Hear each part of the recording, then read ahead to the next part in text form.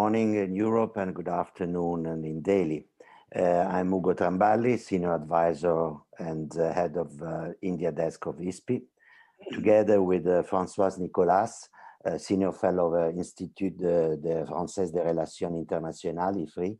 We have the pleasure to be in conversation this morning with Minister Subrahmanyam Jaishankar, veteran diplomat, former head of Tata's Global Corporate Affairs, and now Minister of Foreign Affairs.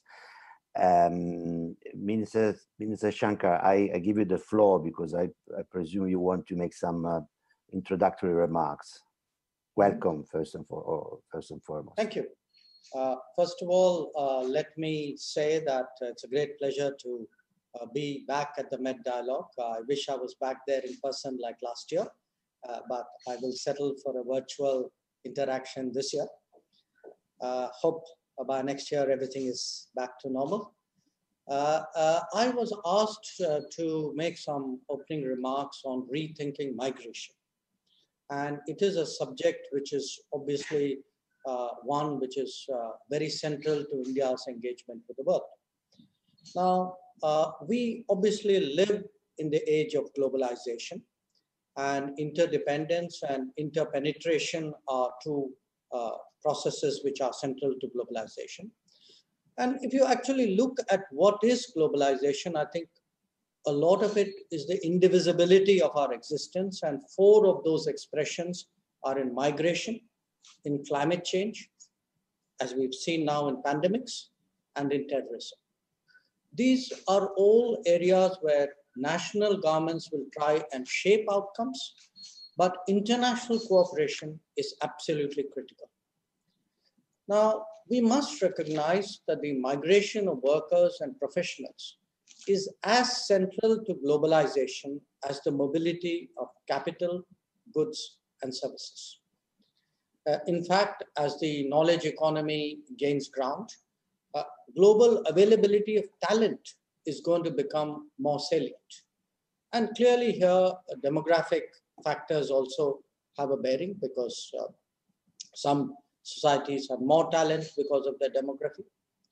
So what I would really urge, this conference to do is really look at migration and mobility in a composite way and see it in a sense as a human expression of the transfer of technology, of the promotion of innovation, of the building of business, and of the sharing of knowledge. And facilitating that would actually be central to all our economic prospects. Now, we are coming through, I hope, through the COVID pandemic. And I think what we are all agreed on is that the world order would be very different. We're not sure what it will be, but we know it will be very different. But what I guess we can all more or less anticipate is that a post-COVID world order would put a greater premium on how we redefine national security. That national security will be much more about economic security, health security, in many countries, food security, energy security. And I would suggest to you that reliable human resources is intrinsic to creating more resilient supply chains. Now, if you look at the global talent pool, I think you will not disagree with me that India has a very special place in it. We actually provide human resources across the entire spectrum of economic activity. In the Gulf alone, we have today more than 9 million Indian workers. Overall, I think in the world, if you look at the non-resident Indians and persons of Indian origin, I think we'll be looking somewhere between about 30 to 34 million people. 1 million Indian students study abroad at any time. So, and these students really, and those who have moved on in the professional career will actually, influence areas like engineering, medicine, and R&D in a very, very fundamental way. And in fact, when it comes to students, I would suggest In fact, they will be increasingly central to global education business. And you can see that already in the US and Canada and Australia, etc. Maybe even in UK.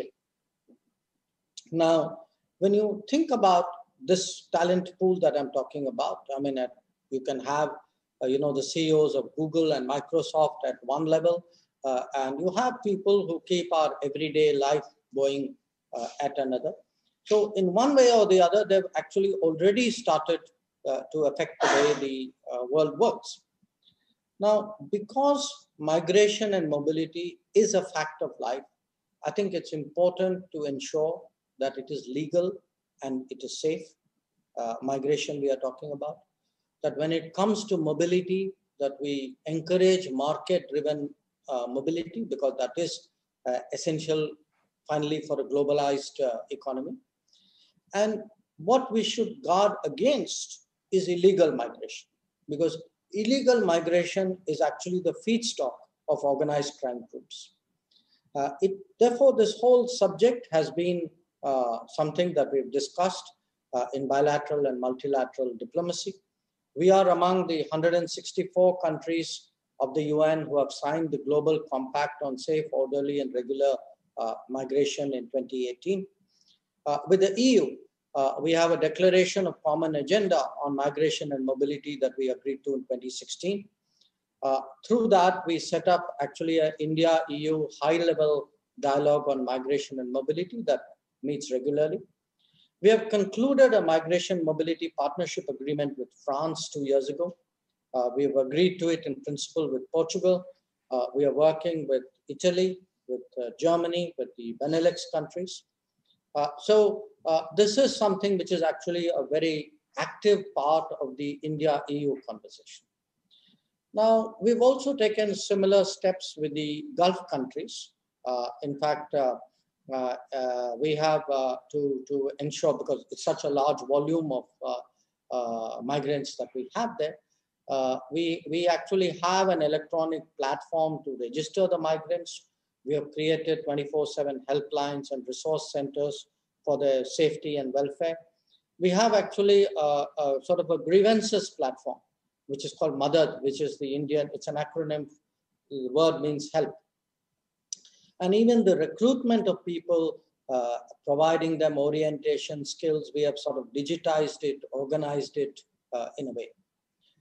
Now, what this year in particular has taught us is that migration also comes with its own responsibilities. We all woke up when the COVID hit us to discover how many of our people were abroad, and obviously we were concerned for them. And I can share with you that where India was concerned, we helped more than 100,000 foreigners living in India to go back home. And we have brought back 2.8 million Indians.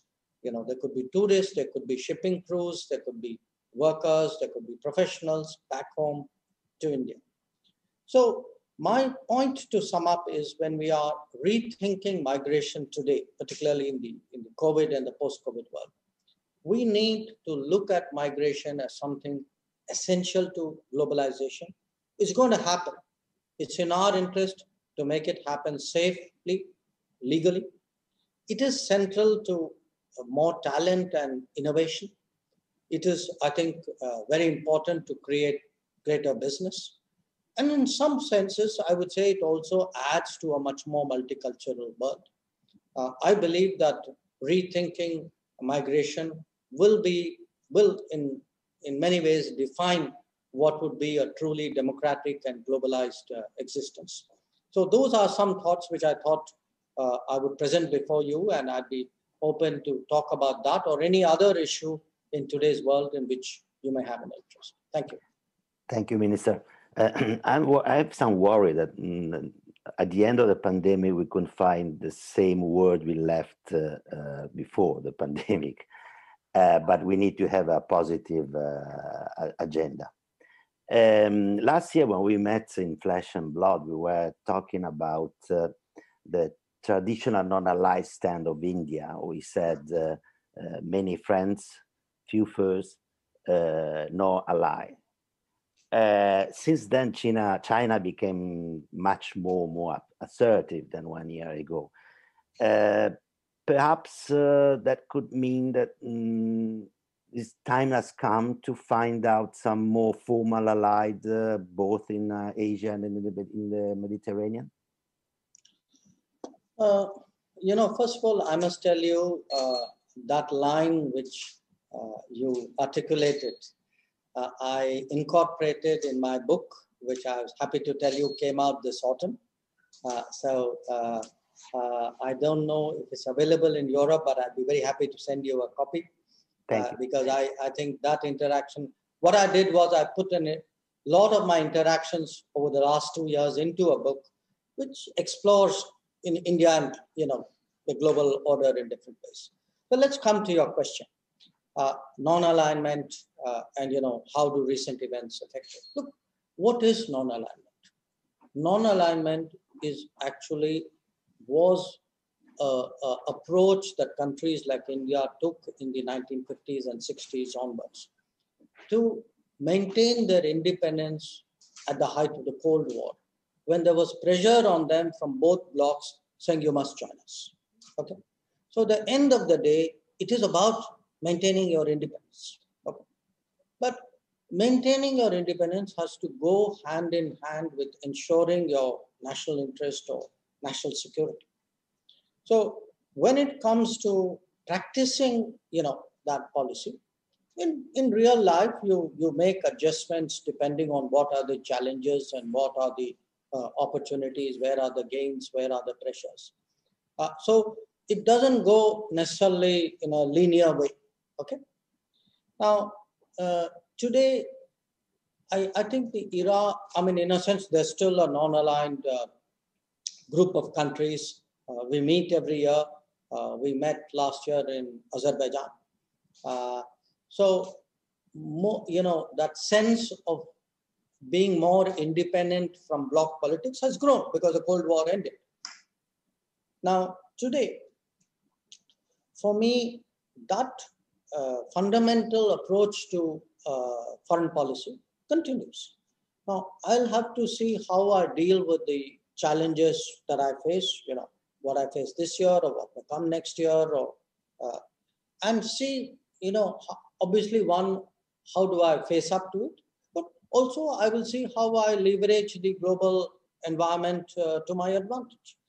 But I do feel that given our history, and I don't think it's only us. I think most countries who were colonized are very, very sensitive on the issue of their independence of,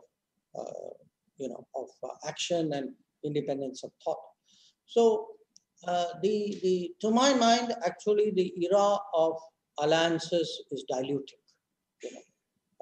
I'm not saying that alliances would go away. Italy is a member of an alliance. Europe is largely covered by an alliance.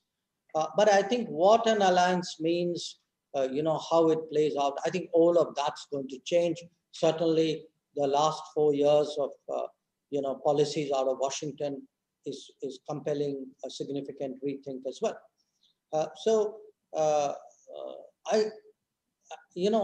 I think you kind of put your finger on something, but I would very respectfully suggest that the answer you posed is a outdated answer. I don't think that's the way to go. I think the way to go is to understand it's a multipolar world, leverage the multipolarity of the world, and then deal with the challenges of the day as effectively as you can. Thank you. Françoise, please. Yeah, thank you, Mr. Minister. Well, let me ask you something, a very basic question related to very recent developments. Not surprisingly, I guess, I would like to ask you a question about the Regional Comprehensive Economic Partnership, okay, RCEP for short. Well, India participated to the negotiations from day one, and it went through lengthy discussions, painful discussions, if I understand properly, during 7 years. And not at the last minute, but very late in the process, decided to pull out of the negotiations. And this RCEP has been signed recently, was signed on November 15th, without India in it. Well, being an economist by training, I would argue that it was most probably a missed opportunity for India. The reason why I'm saying that is that usually these preferential trading arrangements are about trade, of course, but they are also to a large extent about using external pressure to help push through domestic reforms. And so in the case of India, I would argue that it would have been an excellent opportunity to do such a thing. So my question to you, well, there are two questions actually. The first one is, why is it then that India pulled out of this agreement? What was the point? And isn't it a missed opportunity?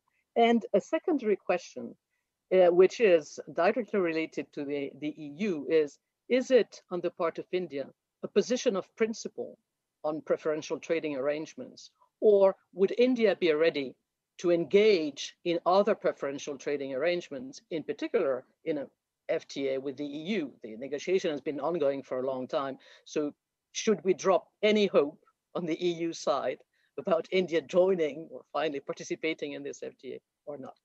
Thank you. Let me answer your question backwards.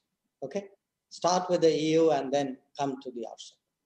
First of all, no, it is not a question of principle. India has nothing in principle against free trade agreements or preferential trade agreements. We have, in fact, a current interest with many partners. And specifically where the EU is concerned, you know, we were negotiating with the EU till 2013. Okay. Then in 2013, they could not close out the deal. Now, this was the tenure of the previous government, the end of the tenure of the previous government. So there was a change of government in 2014. The government of Prime Minister Modi offered to the EU that they would like to reopen or continue those negotiations.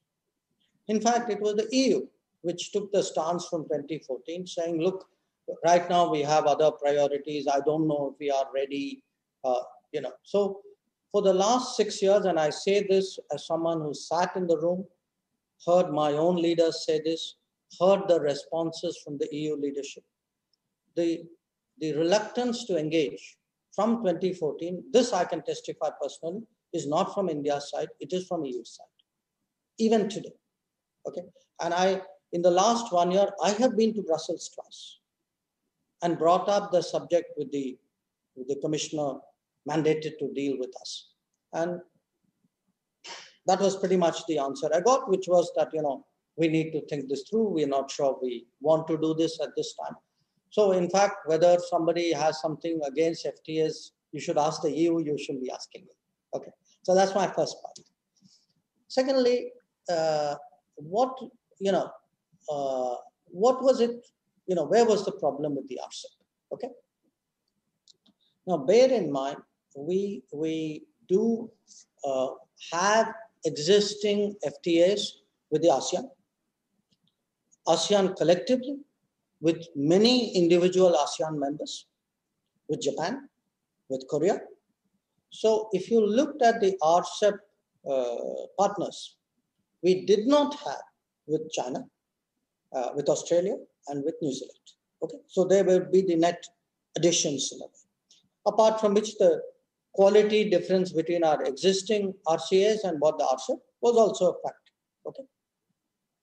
Now, I think when you said as an economist, you feel, well, it gives you access to larger markets.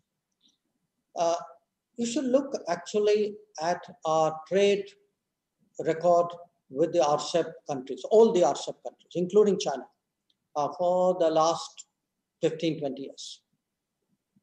Our trade deficit has just gone up massively with them. Okay. Now, a lot of our negotiations were to address problems that we saw coming out of our experiences with these current FTAs, with the ASEAN, with Japan, with Korea, etc.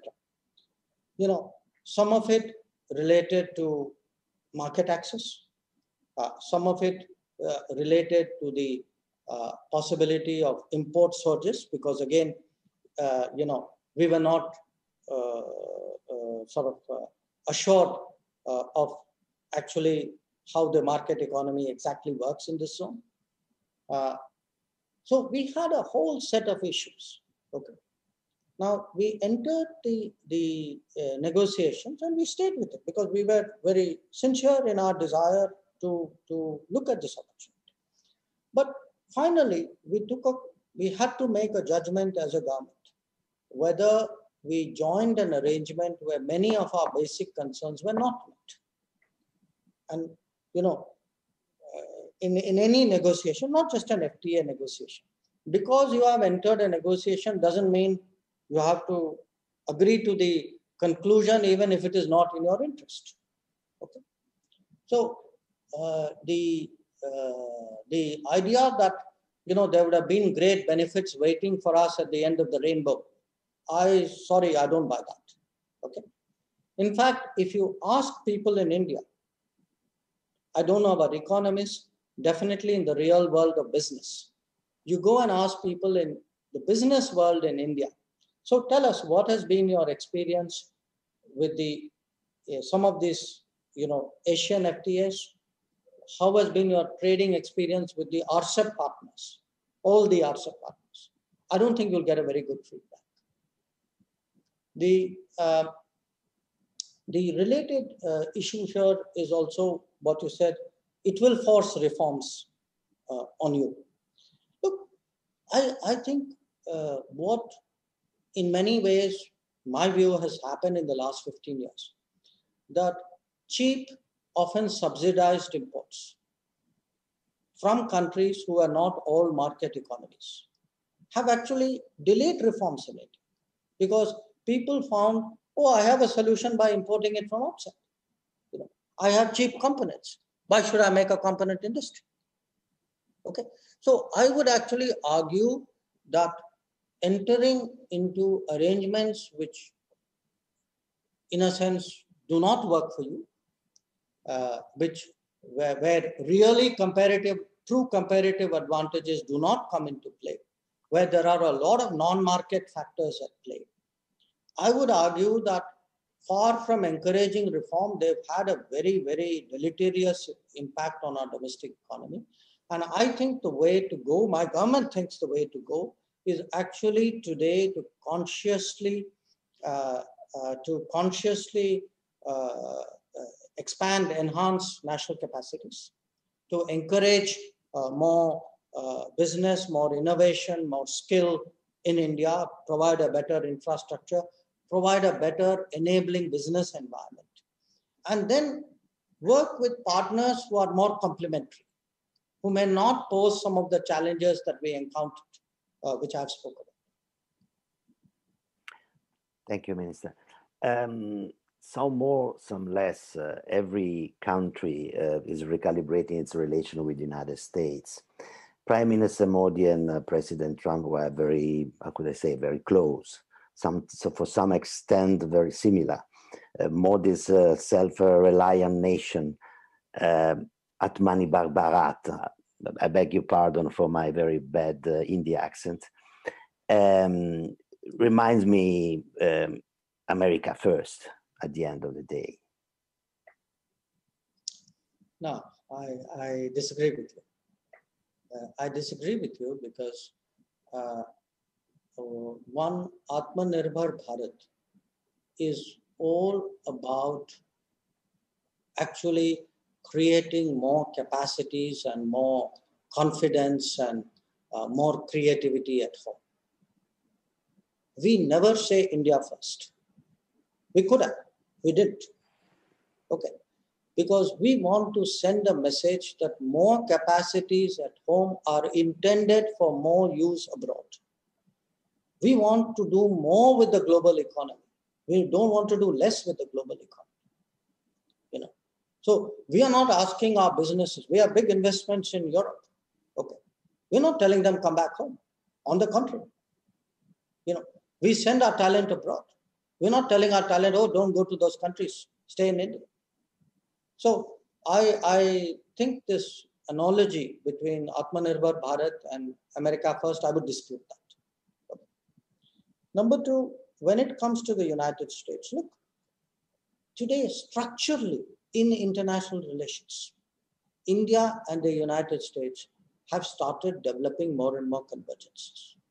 Why did it happen? It happened really because the Cold War ended. When the Cold War ended, a lot of what America had against India was no longer relevant. So if you actually start seeing the sort of the temperature graph of Indo-American relations, you can actually see from the 90s, gradually it goes up and then it goes up higher and higher. And I would say, looking back, and as someone who's been involved with this relationship for now almost 40 years, in some ways, Clinton's visit to India in '99, most people agree, would be a turning point. A great speech in the parliament. Right. I remember. And then we had George W. Bush, who did something extraordinary for the relationship, which was the India-US nuclear deal. Then we had Barack Obama, and that relationship actually flowered as well. And Barack Obama was the first American president to be present at the Republic Day in India. And then we had Donald Trump, with whom we got along well. So look, it is a test of our, it's a testament to our diplomacy that you've had 4 administrations, and with each one of them, actually our relationship has grown. So you should be giving us a certificate. Now, my point is, the reason why that has happened is because there is a structural sort of convergence here. So I am very confident that India-US relations will continue to do well. I think there are larger forces, in a sense, which are supporting it. And and in diplomacy, in foreign policy, as you know, the more you do, the more possibilities open up. So it is an area which it's a relationship which really covers pretty much every domain of human activity. There's hardly anything which doesn't go on between India and the United States. So I am, hopeful that is how it will continue to go. Thank you. Françoise. Sure. Mr. Minister, I would like to ask you, I think it will be the last question because time flies. I would like to ask you a question about Huawei and 5G. So if I understand properly, India at first agreed to allow Huawei to participate in the very early trials in late 2019, and then obviously not giving in to US pressure to ban Huawei. And then after a couple of months, there were a shift in India's position with Huawei being de facto banned, even though this is not officially the case, not formally the case. So could you please explain what caused this shift and what the exact position of the Indian government is on what has now become a very sensitive issue, as you know? I'm aware of the developments at the end of 2019, where some, decisions were made about the trials.